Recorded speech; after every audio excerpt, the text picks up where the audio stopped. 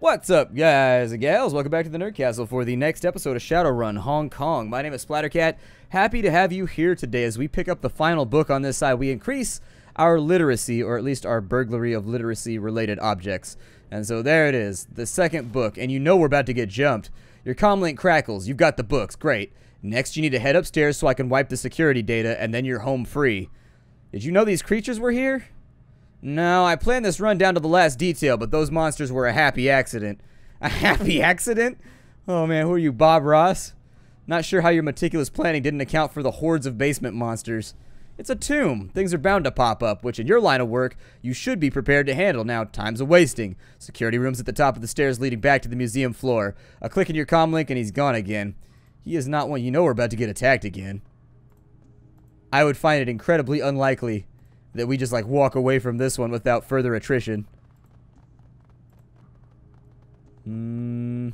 Why is there just a big hole in the middle of the floor? It seems like a security hazard. Seems like the kind of thing your workers could injure themselves on. And believe me, I worked on a construction site for a lot of years. And if there was a way to hurt themselves, construction workers would figure out a way to do it. You could put giant flashing LED lights that said, "Don't step here or you will break your leg." Inevitably, somebody would step on that spot and break their leg within 72 hours. Like, Jesus, man, we put up a sign, we put up little thingies, we put up a cordon around it, and you still stepped on it and broke it. Oh, shit. A cadaverous husk materializes in front of you, unfolding like a flower from nothingness into being. It stands with a surprisingly upright posture, and you can see that its robes were once of quality. It raises a hand to block your path. Stop. The thing's voice comes out in a hollow rasp.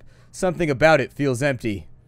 It seems you can move freely through this realm, coming and going and taking what is not yours. What are you? I was once a man much as you are. Now I am a dead man. My soul is bound to this place and I cannot leave. So you think I can get you out of here somehow? You can. Slowly and painfully the mummy inclines its head. It reaches into the folds of its robes and produces a ring of fired porcelain. The creature extends its arm, presenting the object as an offering. Take this talisman and place it among the other artifacts you have removed. Once you have moved it beyond the binding threshold of this excavation, I will be free. Let's say that I do this. What's in it for me? The sure knowledge that you have done what is right. How do I know I can trust you? You don't. How could you? But I am a man of my word. I don't know if transporting the undead outside of their tomb is contained by my contract. How do I know that he's saying that it's the right thing to do, but like, you're in a tomb, bro. That's where dead people go. Like, oh, look, I'm a file and I'm in a filing cabinet. Let me give you a porcelain ring so I don't have to be a file stuck in a filing cabinet anymore. Like, you're where you're supposed to go. You are in the place for dead people as well as you can be. Let's live on the edge. I do enjoy doing what's right. As do I. When I am free, I will give you a thing, a token. Crumble it in your hands and I will come to your aid, but only once. One time and no more. The mummy's eyeless sockets seem to glare at you and through you. Will you accept my offer? Okay. Thank you. The mummy inclines its head. I will be forever in your debt. It never hurts to have a lich on your side, right? It's probably like dealing with a dragon, though. I'm probably going to get betrayed. I don't like being betrayed. I betrayed my dinner last night, but that means I just had to carry it to the cafeteria. I'm just joking. It goes on a tray. Ha ha ha ha. Funniness happening. The security console, that's what it was. Let's go up in here, we'll push some buttons, and we'll see if this will get us the hell on out of here. And I assume the terminal is powered off. This is the one. Flip the switch on the bottom right, then plug in my data chip. The script will doctor the security logs so we can sneak you out. It's executing now. There's a pause, and you can hear him clicking his tongue like a metronome. And done. Get out of there. Okay, well, I suppose that gets me out of here, but, like, what about the 10,000 new yen worth of valuables? Do I go through here? Like, how come there's so many places that I can't go? Oh, shit balls. We got incomings.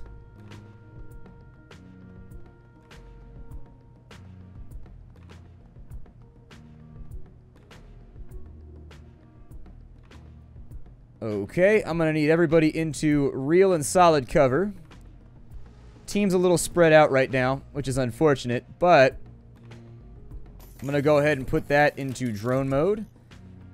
And we're gonna put the drone over. That's not cover right there. Okay, if that's not cover, we'll put him in right here to flank. and we'll just hope that they don't decide to engage with me from over there. On this side, with Comrade Dunk, that used to be his basketball name, we will go over to this side. I was going to call him Dunkaroos, too, the most wonderful snack ever invented by man, but it just seems oh, all the doors are shut. That's not good. I can't even get the 10,000 now if I wanted to. I should have ran the arithmetic on those numbers in between. I thought about doing it before I recorded this episode, running through the calculator and adding it all together and seeing if 10,000 was exactly how many were in there.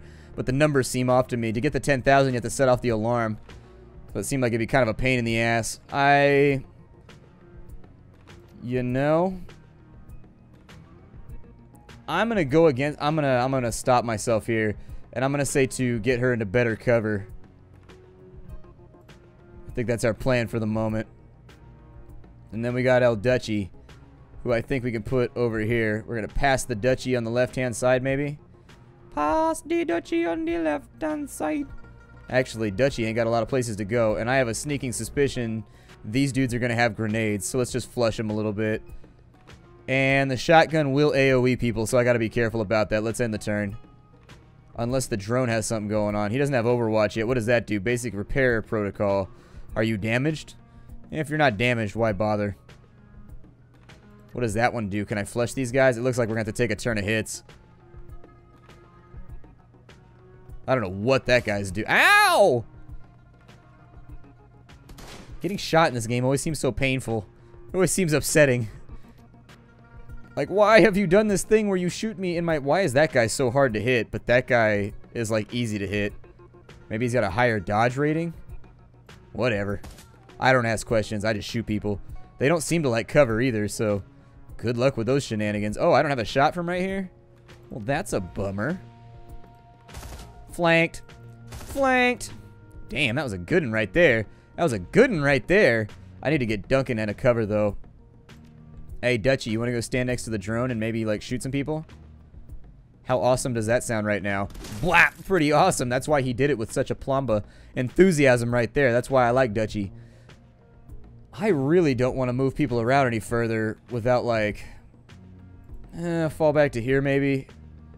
And then let's give him a high firepower round. Wow! Yeah, there. We haven't gotten a flanking. Can that not crit?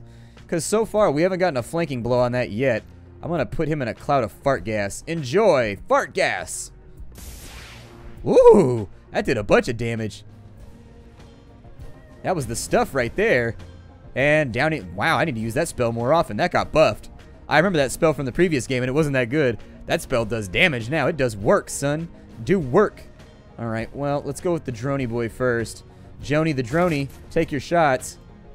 Ooh, that one's got a lot of armor. That's sad. I don't like it when my enemies have armor and are able to resist my gunfire. Ooh, double damage crit right there. Dunkin' Donuts, you want to get yourself a... We're just begging for a grenade right here. That's why I'm not moving him up. If he could put a grenade right there, we're going to have the worst day ever. I don't trust you to actually kill him, and so I'm going to have you fall back a little bit so that we're not such a giant, gaping, gooey AoE target. Looks like El Duce gets a couple shots too. Kablakata! That's my impression of a shotgun. Kablakata chick chick. Kablakata chick chick. Change of plans. A familiar voice pipes up in your communicator. Change of plans. Search those bodies for a key fob. You'll need it to access the side door. What side door? In the lobby. My program didn't work as well as I'd expected. I've been monitoring the exits on my cameras, and the HKPF have the front locked down. Since you can't go out the front now, you've got to exit out the side. That key will get you through the last locked side door, which will take you out the east service exit. Well, at least he's a man with a plan, I guess. So is this... Oh, man, we got security guys coming in over there.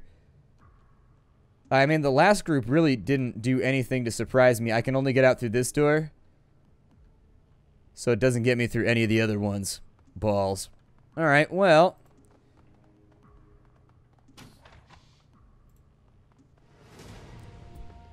Oh, we got a sharpshooter. Ow, my ass! I knew I should have started combat first. I was going to start combat and go through, but I was hoping I could get into cover before they fired off on me. We are not looking so swell right now, and that means that he can't be healed either. When you res up with a Bamona kit or whatever, it means that, unfortunately, you are no longer in good shape as far as the game is concerned. I'm going to get him into You know, I'm going to take him out of the room real fast. He's way too damaged for this. And then we'll put that into control mode. Let's get Joni the Droney up inside the room here. We're going to go for a flank just like we always do with good old Joni. On this side. They've got really, really good cover over here. I'd like to think that we could win this shootout. But I can't really guarantee it. He's in heavy cover. Alright, well there's a hit right there. Cover absorbed a little bit of it. I'm going to try and get her into position over here as well so we can start dropping gas bombs on these dudes. So if I could skeef her into cover right there. Basically, he just needs to lay down suppressing fire along with El Duce and get shot at for a little bit while I handle this. El Duce's movement range is absurd. I love this guy. He's the best. He doesn't have any suppression abilities or anything, so unfortunately we're not going to be able to do a whole lot right there. First shot is a miss. Second shot is a miss. Looking like a good turn for us. All we took was 1 damage. Could have gone a lot worse, I'll tell you that much. Alright, so on this side, I can get a flank with Duncan right there, but that means he's going to be flanked from there. El Duce should have him flanked right now. Yeah, I was going to say, this should be a bad day for this guy. So there's 11 damage right there. He's hurting. Can you get a gas bomb on him? Do it. There it is. That's what I like to see. That's what I like to see right there. Okay, so that's all taken care of. You, sir, why would he give up his position like that? That was a poor move. By any objective standards, that was a bad move on the part. Oh, really? He survived it. Okay. Well, damn, son.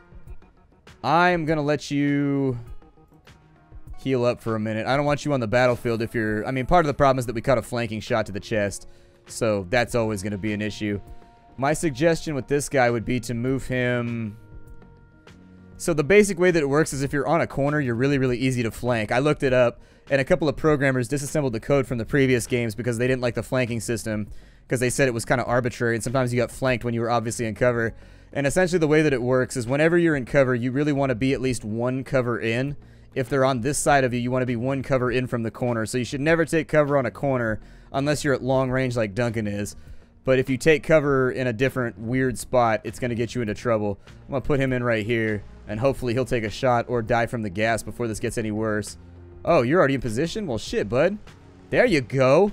Get him. Joni the Droney, flush him. Oh, and he's down. Joni the Droney causing problems. The thing is, I can use him as an expendable asset, which is what I very much like about drone rigging in this game. Is like if he dies midway through the mission, it's not that big of a deal so long as we win the fight without any real tangible losses. I think he gets nades back at the end of the... I'm pretty sure he gets nades back at the end of the run. Although I am a little bit worried he's going to screw that up. It's odd. Why is his accuracy so low?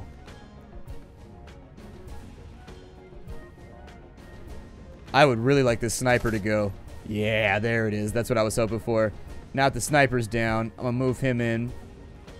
And he should be in cover right now. I'm going to wait for the gas to go away. And this side will advance him forward. And now that we got the flank, I don't know what the AI is doing right now. It's like the AI is not even trying anymore. Like, they both exposed themselves, like, really, really badly during this turn. I'm just going to pump rounds at him. I'm in a pretty dominant position right now. There's not a whole lot of things he's going to be able to do to get in my way. I'd say maybe... Oh, there's a ley line right there? Well, shit. I didn't even know that. Move her down to here so that she's got a flanking position, too. And the gas is lingering, unfortunately. Let's go for a shot right there. 50-50 to crit. There it is. I'm going to give him a flame shot, too. Unfortunately, we missed with that one.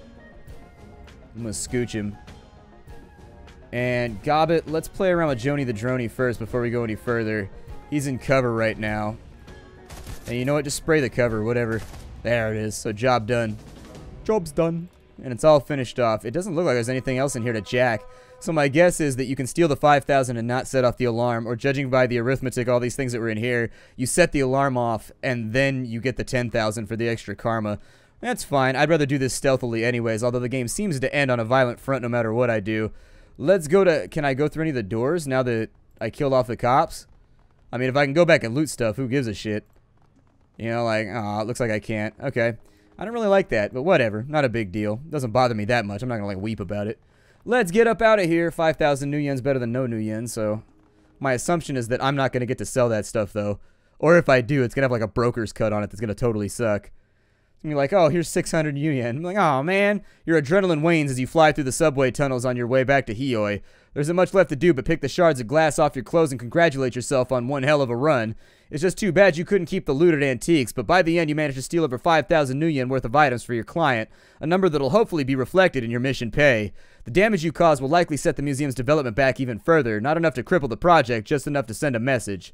But at the end of the day, you still managed to break a lot of exhibits, displays, and even the faces of a few tomb crawlers, the presence of which had conveniently slipped Drake's mind. Surprises aside, you came out on top, and thanks to some quick thinking on Drake's part, you got the books and you got out. So what happened with the ghosty guy? Like, is he just gonna show up in my boat? Or like, what's going on here with the ghosty man? Hey, 8 more karma. Let's spend it right now, because I love karma. Karma is the best. I'm going to focus on drone combat because I really feel like my drones are like screwing up and not hitting like anything right now. So if we could go like all in on... So we'll increase his damage a little bit, but I need like his accuracy to go up. Wow, you got to go way deep in for drone accuracy. Okay, well that's fine. We'll go ahead and we'll keep it where it's at for right now. I love Rigger Decker hybrids. I play them all the time when I play Shadowrun. Like I love the shit out of them. They're the best. Like, they are one of my favorite classes by far. On this side, we got to continue this going along. It looks like you actually get 2 choices, so you can take the ones that you like better. Integrated tactical computers mark weak spots in the opponent's armor. It reduces the enemy's armor by 1. That's pretty decent, I guess. And steady shot. A pistol ability that increases accuracy by 30 and for 1 shot. That's not too terrible. Like, 1 armor is not that big of a deal, so I think I'll take sabotage. On this side, we got to decide if we want territoriality. Destroy spirit. The rat totem invocation does 99 damage to a hostile spirit. The spell can only be used on spirits. We could have used that on the last run when we were busting up the feng shui. God, some of those spirits were gnarly. That would have been amazing back then. Or we can steal control of spirits that have been summoned by enemy shamans. Note that only 1 spirit can be under control until rank 5 spirit control, where it becomes 2. Both of these are good. I like both of these. Although this one I think would be more useful because you could... well... I don't know. They both are useful in their own way. There's nothing like an oh shit button when somebody summons a spirit on you can take control of it. Territoriality instantly destroys the spirit anyways, though, so it kind of comes down to do you want to commandeer it, have it attack its own guys, and then after that you have to deal with the fallout, or do you just want to destroy it outright and make the mage be like, well, shit, and waste his turn? I don't know which is the right choice here. Both choices are pretty solid. Probably go for territoriality. And you didn't level up? Okay. What happens if I clear these? I was going to say, the clear all button was still lit up and I wasn't quite sure. Let's go get paid today. It's going to be the best in every way. I'm going to love it. I get rhythmic and I get tonal whenever this happens. I love money. Let's get paid. Splattercat loves that new yen. Grabbing it right now for him. To the top, to the safe boat. What happened to Ghosty Man, though? I'm a little bit concerned about Ghosty Man. I bet he's going to show up later in some random... Oh, he has one. Okay, so we got Mercy Kill. We've got Crowd Control. What ability is Subdue anyways? I didn't see that. So hold on. What ability is Subdue? He doesn't have an ability called Subdue, so how can we update his ability called Subdue?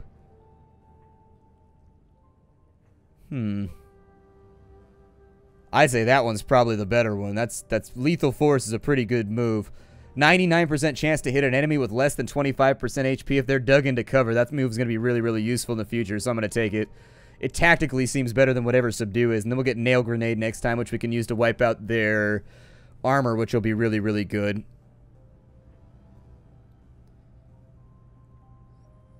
I think you only get 1 per mission, but knocking off 2 armor can be pretty devastating if somebody uses armor as their main strategy. Like those mages that we fought that had like 5 or 6 armor on each of them.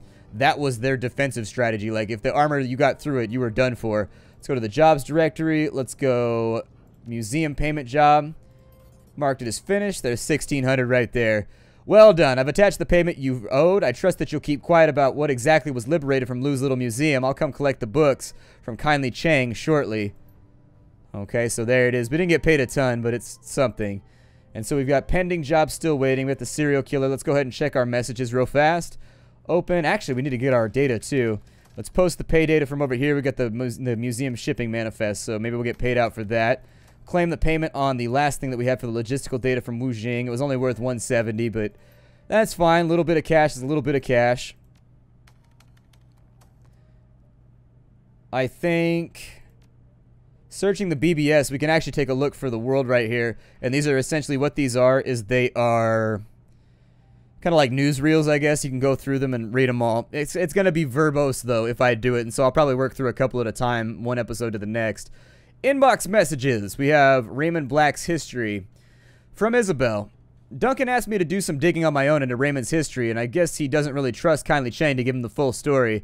I can't say I blame him, because she'd hide things from us if it was in her best interest to do so. So I've been poking around various corners of the Matrix trying to dig up what I can.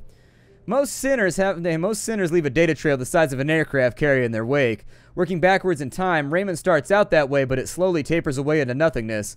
Sure, I can find some basic records at Seattle Power, Utilities, a couple of public discussion sites he signed up for, but the further back I get, the less I find. The craziest part is this: prior to 2032, I can't find anything at all, and that shouldn't be possible. It's like Raymond didn't exist before then. I don't know. I'm gonna keep on digging, but it'll take me a while. I'll let you know when I get some news worth sharing. Okay, so we've got a restaurant job. From Kindly Chang to Splattercat.